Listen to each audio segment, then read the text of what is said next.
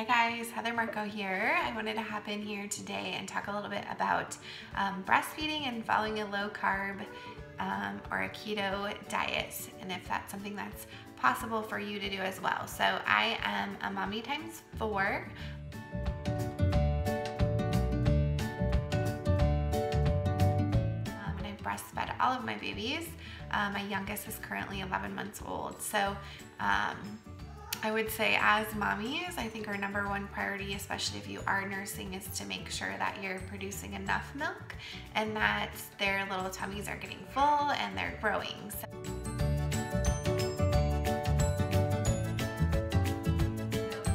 That's always been my number one priority as well. So more importantly than, losing the baby weight or getting back into shape is just making sure that those little ones are taken care of. I think with that being said, that it's important to take care of yourself as well, just to make sure that you're feeling good and you're kind of keeping your energy up and that sort of.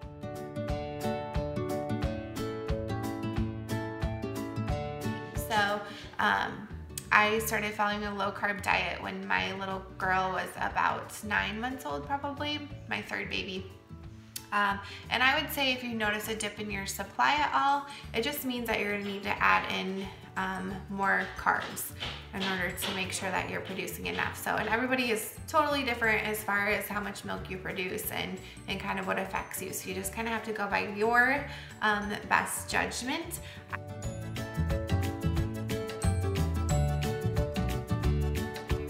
Didn't tap into the keto lifestyle until after my fourth baby, and he was about 9 months old as well. They recommend that you don't go below 50 net carbs if you are breastfeeding and following the ketogenic lifestyle. So, and like I said, you might be different, you might need more than that.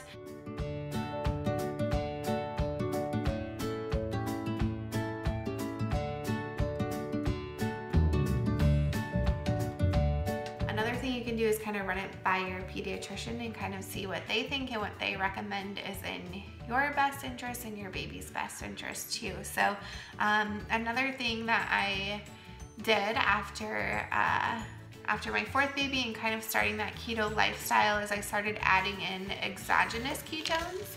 And so that made it possible for me to not have to follow the keto diet as strictly, but still to get the benefits of being in ketosis. And these are perfectly safe when you're nursing or pregnant as well. So babies are actually in ketosis when you're pregnant and after they're born as long as you're breastfeeding. So exogenous ketones have been definitely beneficial in giving me more energy, feeling like I can make it through the day, having 4 little ones. So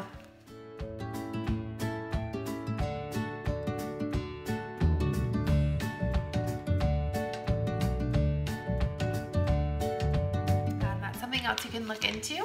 I will link a 10-day video if you guys are interested in trying the exogenous ketones as well. So I know I have friends that have taken the exogenous ketones while they're pregnant in order to kind of break through that sickness feeling and having the energy to make it through their day too. So tons of benefits with these. You can get them in caffeine free too if you're worried about having the caffeine while nursing, but honestly it's equal to about 16 ounces of coffee or so.